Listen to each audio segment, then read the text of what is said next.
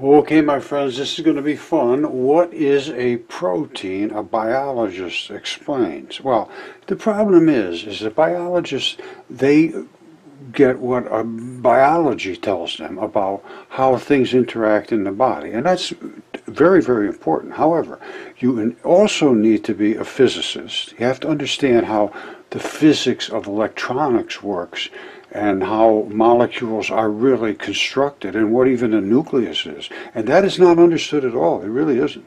And you also have to have chemistry. You have to have all that stuff. All of that has to be fully understood.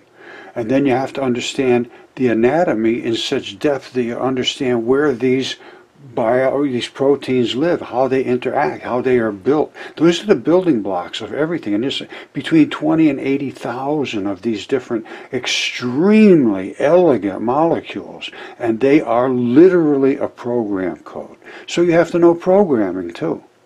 Let's take it from the top. All right, I'm going to make this really simple because it is simple. There's a bazillion different types of bacteria.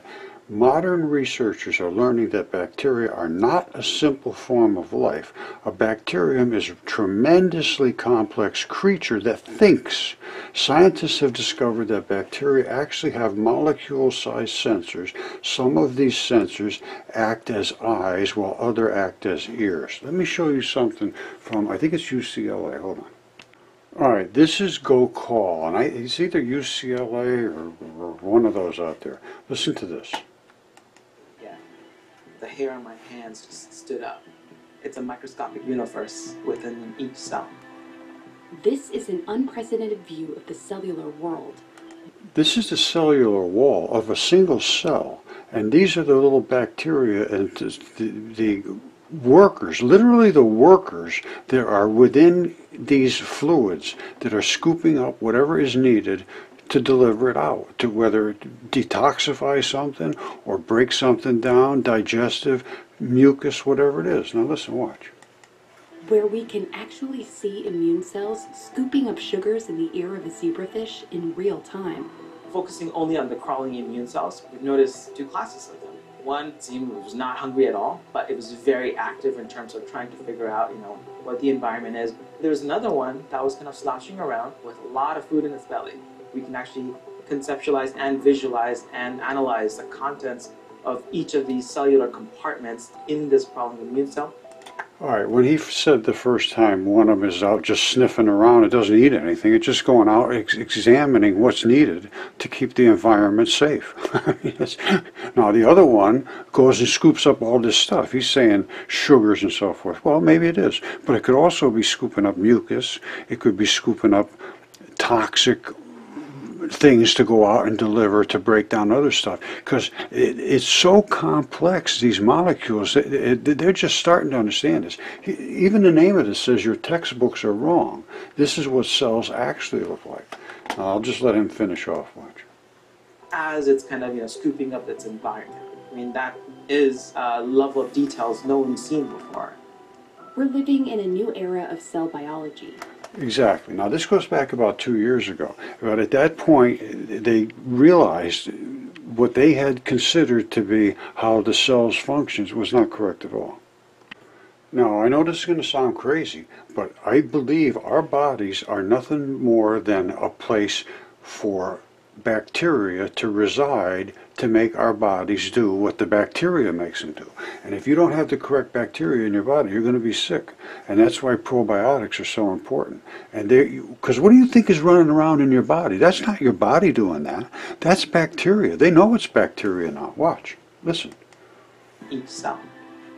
This is an unprecedented view of the cellular world, where we can actually see immune cells scooping up. They're not immune cells scooping anything up. That's bacteria living within the immune cells that are scooping things up. Those are literally, they're the workers, they're the chemists, they're the delivery agents, they're the plumbers and waste cleaner upper guys, they're the recyclers. They do every single thing in your body. And there is literally thousands and thousands. There's more bacteria in you than there is you in you.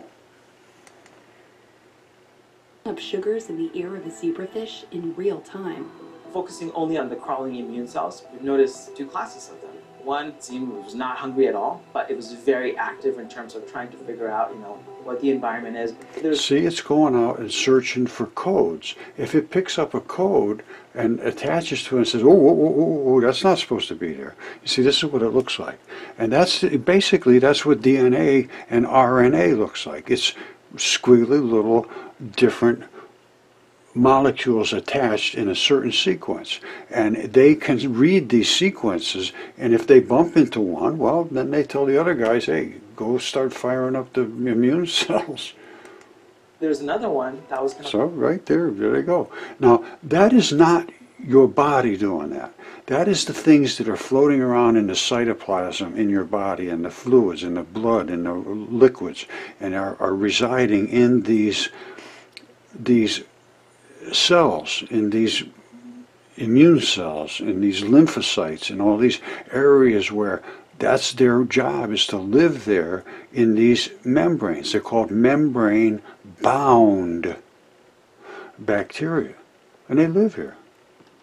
If they're dead, and you need to call this guy to make whatever he's making now, and he's not there to do it, you're going to get sick. And if you don't have enough of them there to do the job effectively, quick enough, you're going to be overtaken and invaded. That's what having a weak immune system is having not enough workers to respond in a correct way and make the chemistry, which is so elegant, it's unbelievable. These little molecules do something within a fraction of a second that would take literally years and years to do. It would do it all by itself. It's a process of molecular change, and it would change. But these are catalysts that the enzymes and catalysts that the bacteria create. And those are friendly bacteria living in you. They can also be bad bacteria that come in and attack you with these kind of things. But you should have enough in you to fight back better than what's invading you. Because you're not going to be invaded by bucket loads of stuff at a time. You're going to get slowly invaded, and if your body can respond quick enough, you won't get invaded at all. It'll kill the stuff off. And then it stores that memory of that sniffer guy that says, oh, I remember that. It's a blue, green, orange, yellow, 2 pinks, and a whatever. And that's the same guy. He's going to really try to hurt you. Go out and send out the zinc sulfite and it's dead.